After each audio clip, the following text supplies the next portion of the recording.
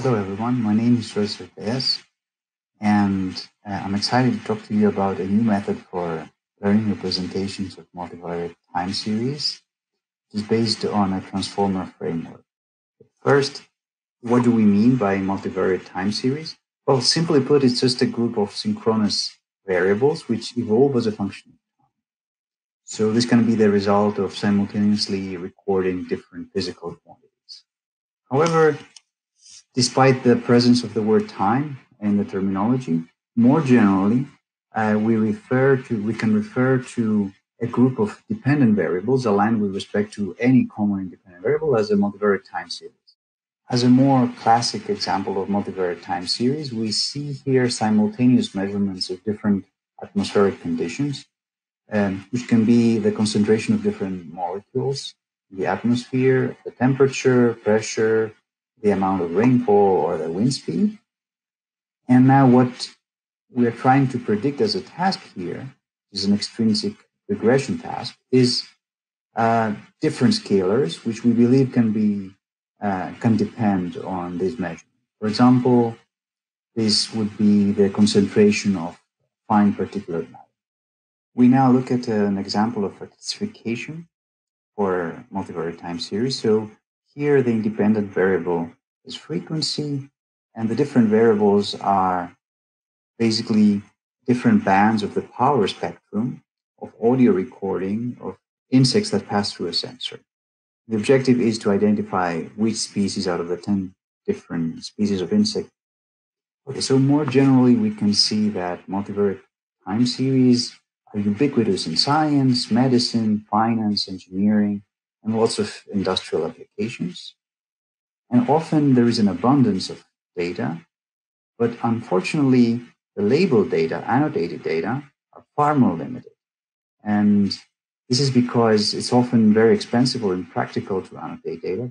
And as a result, there is great interest for unsupervised or self-supervised approaches, which can leverage unlabeled data, and also for methods that are data sample efficient.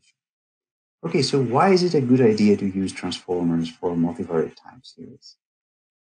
Well, first of all, transformer architectures have had remarkable success in the field of natural language processing, and this is for a very good reason. They possess certain distinct advantages, which I believe translate very well to the field of time series.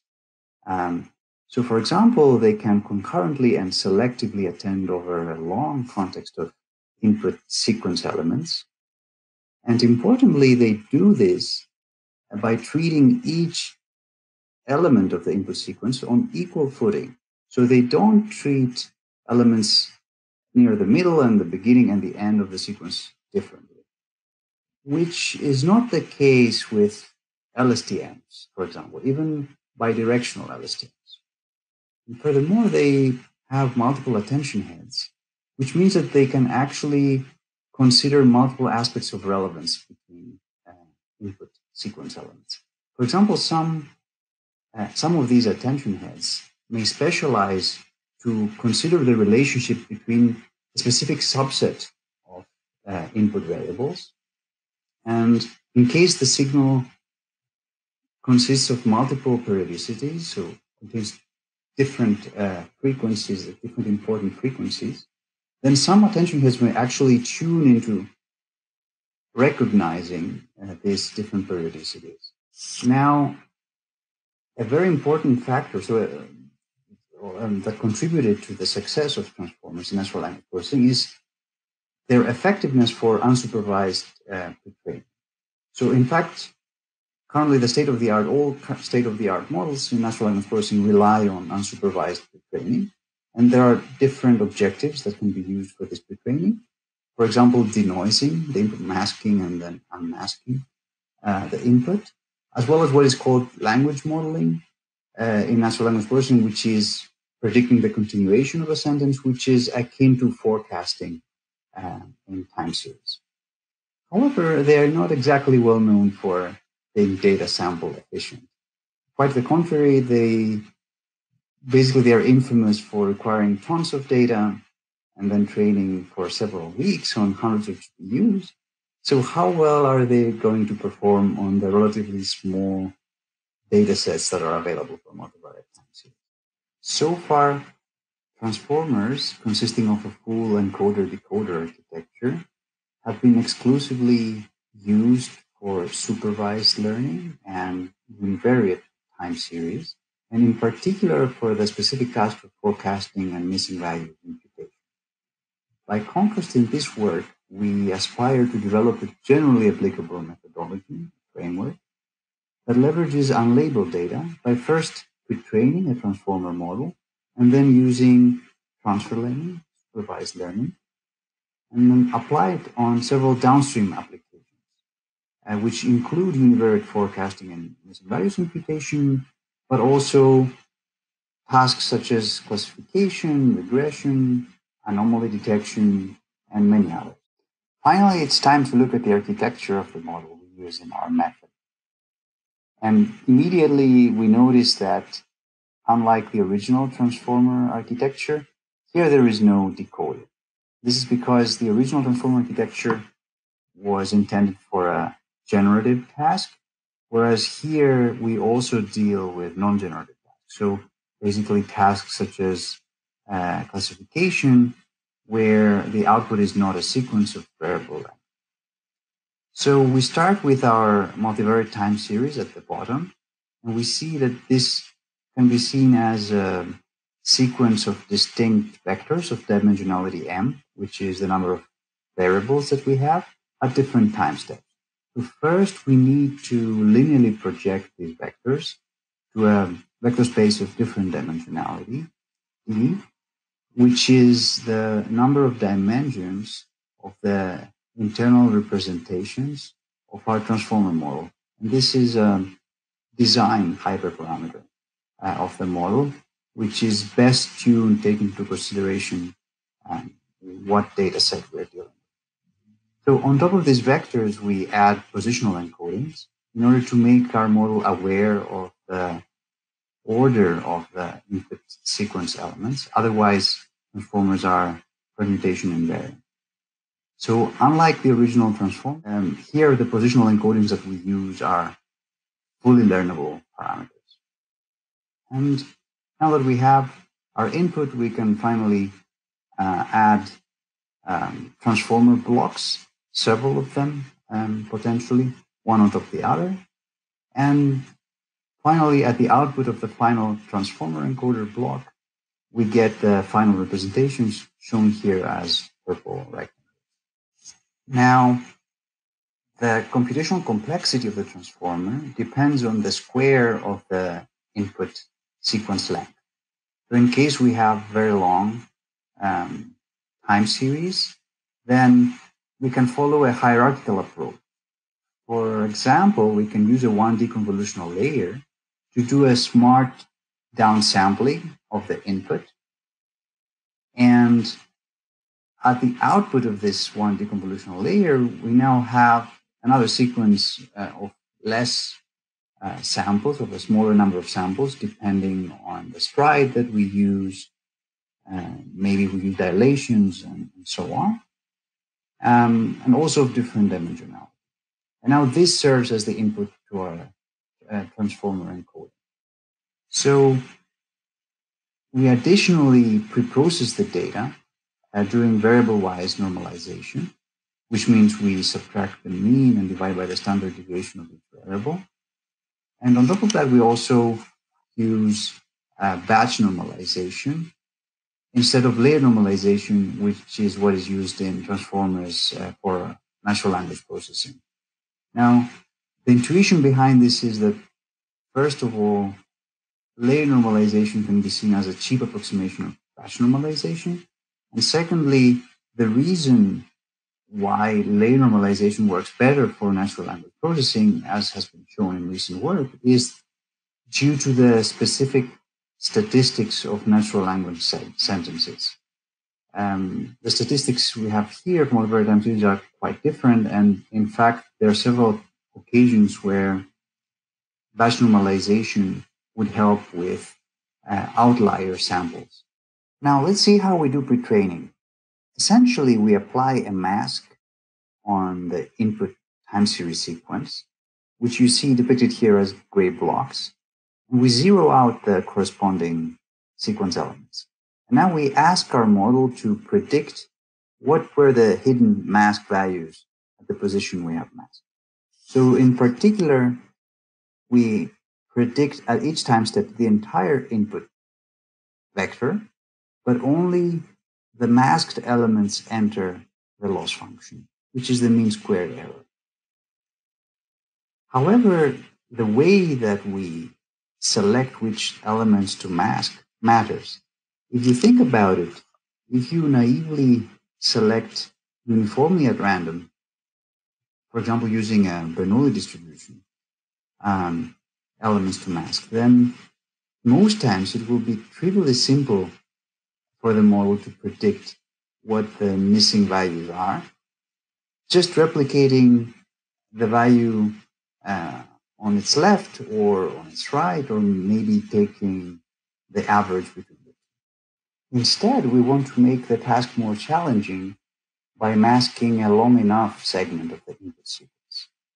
And in general, we want to encourage the model to learn to attend to the past and the future of the hidden segments, but also we want to model dependencies between different variables. So the way that we do that is by separately masking a proportion R of each variable. This R, we actually found that something around 15% works best. And we use a Markov chain with two states, masked and unmasked, so with different transition probabilities, which are selected in a way to give us an average length of L, which we chose to be 3, which corresponds to masked segments, each followed by an unmasked segment. Here I'm showing you a comparison between 4 different masking schemes. And highlighted with blue, you see the schema I just showed you, which overall works best across datasets. The other schemes are, first one is separately masking its variable using a Bernoulli distribution. The second one is synchronously masking variables using a Bernoulli distribution. What synchronous means you can see at the bottom right. Basically, it means hiding the entire input vector, so all variables at once. And the final column corresponds to synchronous masking and also stateful, so using a Markov chain for the temporal evolution of the masks. Ultimately, which scheme works best will also depend on the data that we have. For example, in case there is no dependency between variables, as is the case for the insect wingbeat data set, where different variables correspond to different frequency bands, then maybe the synchronous masking will work best because we don't need to model dependencies between variables, and instead what is more important is to examine the temporal context. Now that we have a pre-trained model, we can use supervised learning to fine-tune it. So we apply the model on a multivariate time series, then we extract the output final layer representations and we concatenate them. And we can simply now use a dense output layer to get a prediction. So in the case we have a regression problem, this prediction directly enters the mean square error loss.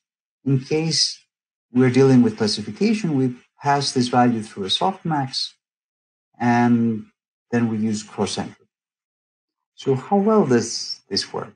Well, you see here a comparison between the state-of-the-art methods currently on 6 different regression datasets. Our models correspond to the last 2 columns, one for a model trained only through supervised learning and one for a model which has been first retrained.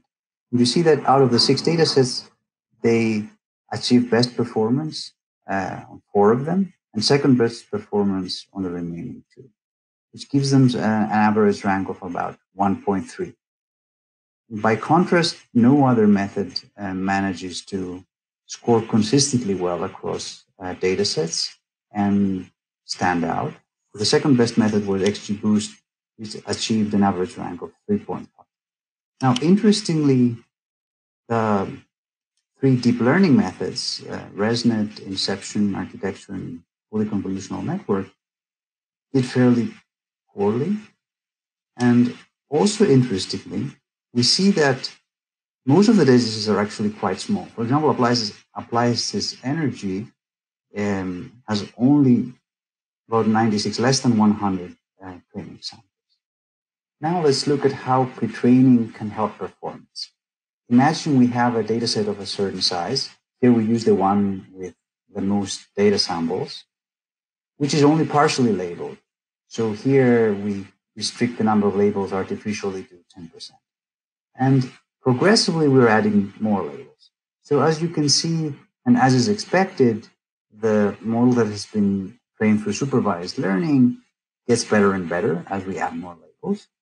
But importantly, the model that has been first pre-trained on all available data samples, including the unlabeled ones, performs better always across the entire range of label availability, at least for this data set. Crucially, we see here that doing unsupervised pre-training can lead to the same performance benefits as increasing the number of available labels by a factor of 4. Now we ask the subtly different question: what happens if we don't vary the number of labeled data, but unlabeled data, which are available for unsupervised pre-training? So 0 in the horizontal axis corresponds to purely supervised learning.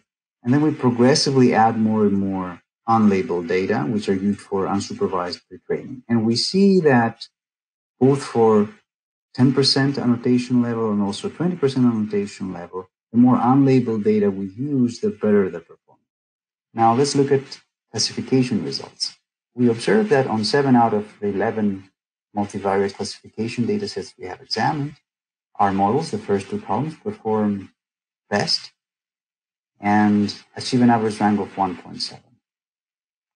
In particular, we see that they perform especially well on very high dimensional datasets, as well as datasets with a relatively higher number of training samples.